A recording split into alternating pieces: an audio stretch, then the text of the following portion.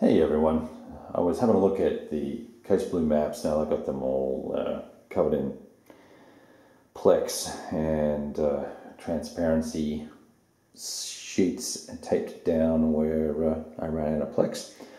And I started popping down the red counters that you can see, or the red markers you can see, to denote where all the VP hexes were for points and things on GB2. They're mainly on the GB2 maps and on some of the Enemy at the Gates maps, but not on any of the Case Blue maps. And not that it really matters anyway, because I was more just curious to see where the kind of clustering of the victory points locations were. And of course, they're all locations that are pointed towards Moscow, other than one little guy all the way over there in the corner, which is kind of off into the wilderness. So that was interesting, little exercise to see. And then I took a couple of different articles that I've been reading. I was looking at the German initial approaches, and unfortunately you can't really see the black lines on the map very well. And I'll move around and have a look at that in a second. We'll come back to that. But if you play with the full, 3 sets of maps all set up, you use the strategic victory rules, which are pretty straightforward. We don't need to worry about very much of any of this stuff that's on here. It really comes down to, in December 41, strategic victory is determined using Moscow, Kharkov, Sevastopol, and Rostov. And let's have a look at where those are. I'm just going to detach you from here. Or maybe we'll just swing around. So obviously Moscow is here. And then we need to scoot around this way. Let's go over this way. There's Kharkov, right there. And then Sevastopol, of course, is all the way over there. And what did I say the last one was? Rostov, which is, of course, is this guy here in the little, the nook of the Sea of Azov, right there. Now, so there's that. In 42, if let's say you got a group of guys together or whatever, you're playing this game and you got through to December 41, and you hadn't reached a conclusion, or you're playing a longer campaign, the game becomes decidedly harder then, because the victory conditions then become, for December 42, let me just see if I can find it here. Okay. It's Moscow, Sevastopol, and the result of the German strategic choice, which is whether or not you're taking on the one of these two locations, the Stalingrad.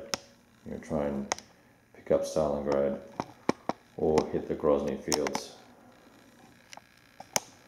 all the way down there. And that was so Sevastopol would still be something that would have to be captured. And where is that? Yes. Moscow, Sevastopol. And then at the end of the game it says, oh, okay, and that's, so then we need Smolensk. So then we keep playing, if we actually went all the way through to 43, why does that look crooked? I think it must be off, tilted on my stand. Smolensk, Kharkov, Rostov, Sevastopol, and then either Stalingrad or the Maykop fields. So Smolensk is, I just had it in my little eye. Kharkov, oh yeah, there it is over here. So you would have a fairly extensive area that you would still need to try and control, but it would not include the necessity of controlling Moscow. So the first 2 years you're expected to be well up in this area, and then later on you're you're obviously pushed back. There's Smolensk all the way back in the corner over there.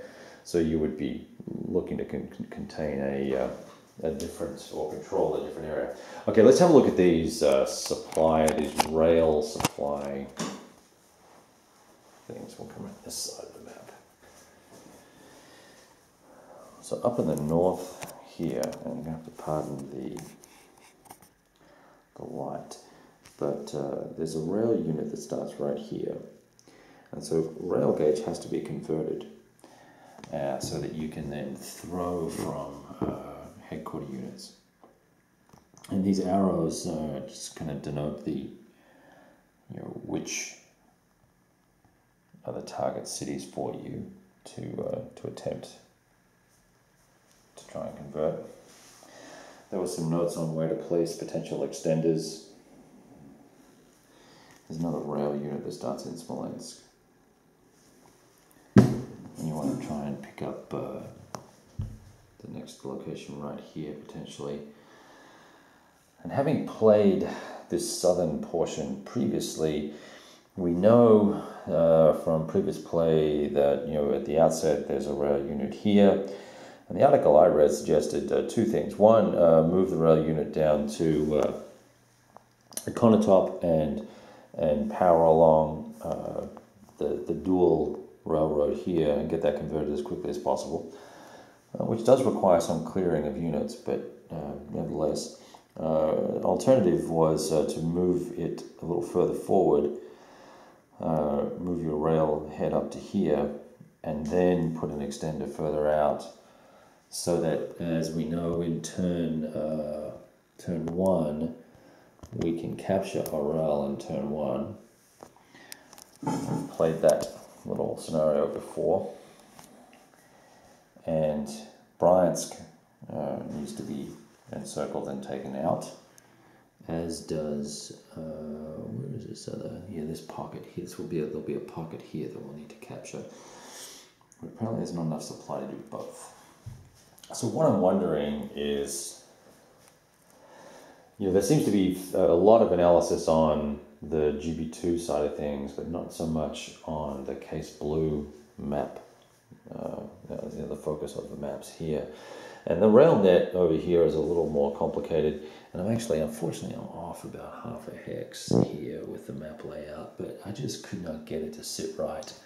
And I was more concerned about it being accurate over here, where I think a lot of the action will be, than back here. For some reason, the maps just were not lining up. They lined up here, but then missed here, and I may have put the wrong map on top. I tried it both ways, but we're not having a lot of joy. So we've got this really complicated little rail network in the middle here. If you can see that, try to zoom in a little bit. This has already taken 8 minutes. I'm sorry, this is so long, guys. Anyway, so we there's the one railroad to Stalingrad going that way, and there's another one that comes across the Don Steppes there, here. It goes up there to the Volga River.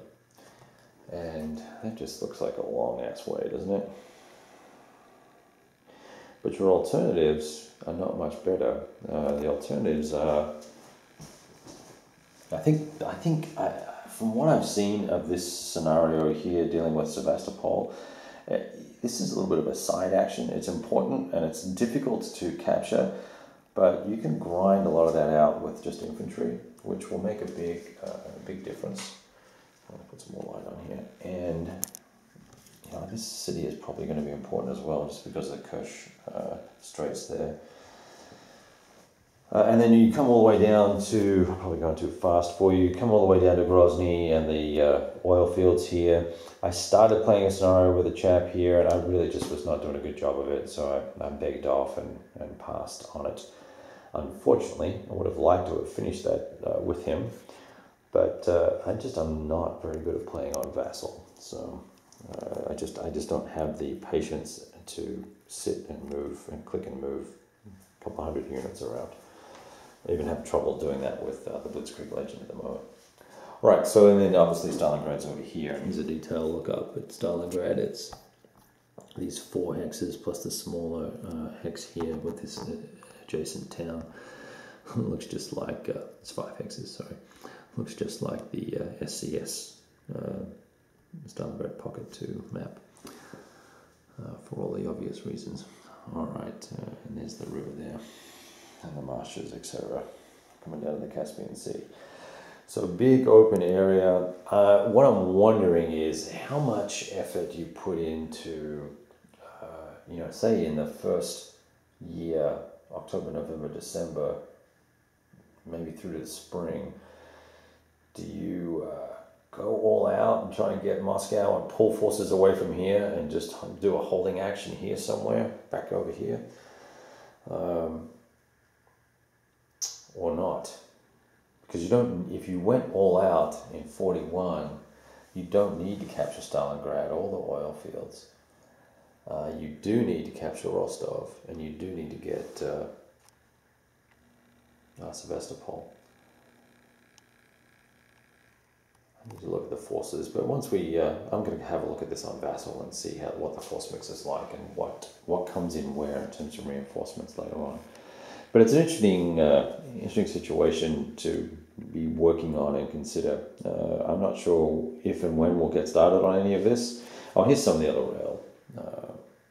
rail moves that you can potentially make and areas to focus on first. All right, thought I'd share that with you. It's fun just to look at. Even though I never play this, I'm pretty excited about just having a look at the opportunity here, and we'll kind of take from there.